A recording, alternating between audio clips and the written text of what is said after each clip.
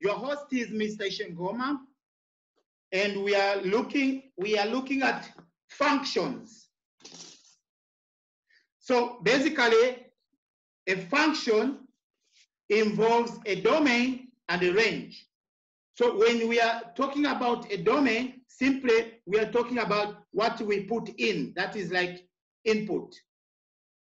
And when you are talking about range, that is like what is comes after putting in the input, and that is like our output.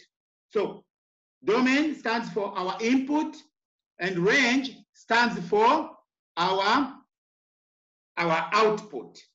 For example, if I'm given this function there, that 3x plus 2, right? So we can see here, our input, we have been given either 2, 7, or 10.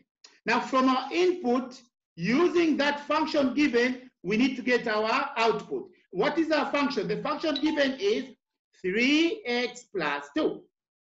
So if I input 2, because x here is given as 2, 2 times 3 is 6. 6 plus 2 is 8. Hence, my output for 2, it will be 8. If I put in input as 7, 7 times 3, we get 21. 21 plus 2, we get 23. Then my output for 7 will be 23. If I input 10, 10 times 3 is 30. 30 plus 2, I get 32. So my output for the input 10 will be 32. So this is an example to show you domain and range. So domain simply stands for our input. And remember, our input is our x. Range stands for our output. And remember, our output is x. So here we go. So any function of x is always equal to y. So from today, we have to remember that I can be given function x, but it's always equal to y. Why? Because from the input x, I have to get the output y. So even if I'm given function g, remember function g also is for x. So from my input of x, I get y. Also, if I given my function of h is equal to y. We have got two common notations that are commonly used. The first one is this one. So how do we read this notation? Normally, to read this notation, we say function f of x equals to y. Why we have to say function f? Because sometimes we have function g, sometimes we have function h. So if it is a different function like g, we shall say function g of x is equal to whatever will be given as our working. So another notation we normally use is this one here. So this function reads function f mapping x onto y. All right, so those are two common notations that we always use in functions. So let's see an example. How do we continue with the domain and range? So we can be given function f of x is equal to 2, but this is exactly the same as function f mapping x onto 2x. So that's exactly the same. Why? Because those are two different meanings. Those are two different functions to mean exactly the same. So these two functions mean exactly the same. So if my input is 1, 2 times 1, I get 2. If my input is 2, 2 times 2, I get 4. If my input is 3, so how do I show this? Watch.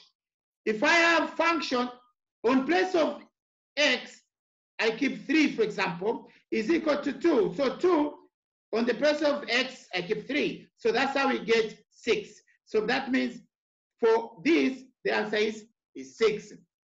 So even if I go on there, right? 1, I get 6. 3, I get 8.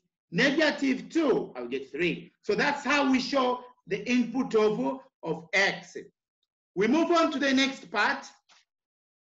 There, function that one. So I can input my 2 and I get 2 square and the answer will be 4.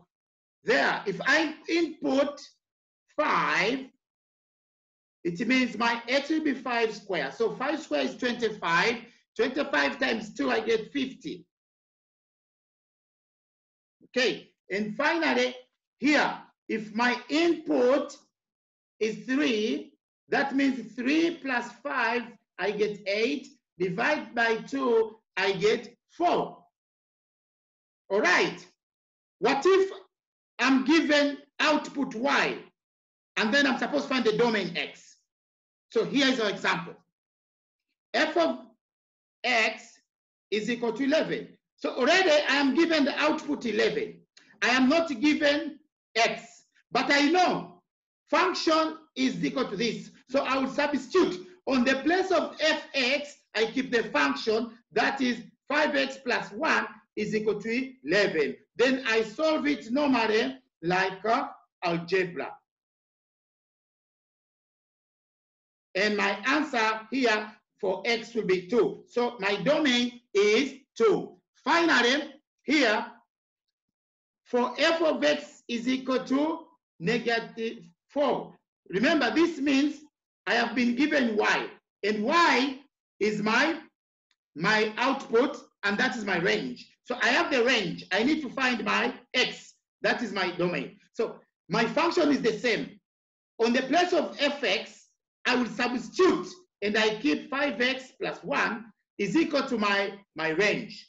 Then to get x, I use normal algebra.